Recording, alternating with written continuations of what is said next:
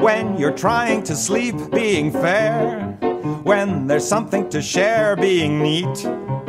When you're folding a sheet, that's mathematics. When a ball bounces off of a wall, when you cook from a recipe book, when you know how much money you owe, that's mathematics. How much gold can you hold in an elephant's ear? When it's noon on the moon, then what time is it here?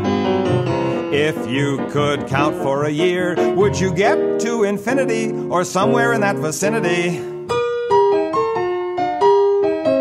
When you choose how much postage to use, when you know what's the chance it will snow, when you bet and you end up in debt. Oh, try as you may, you just can't get away from mathematics.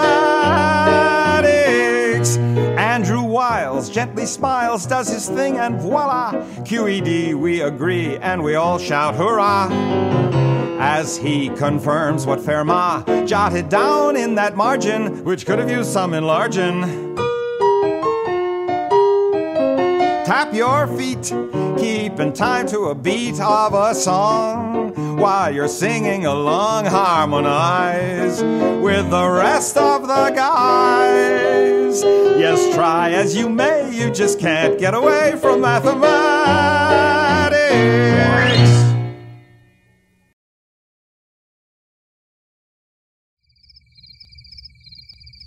I hate crickets.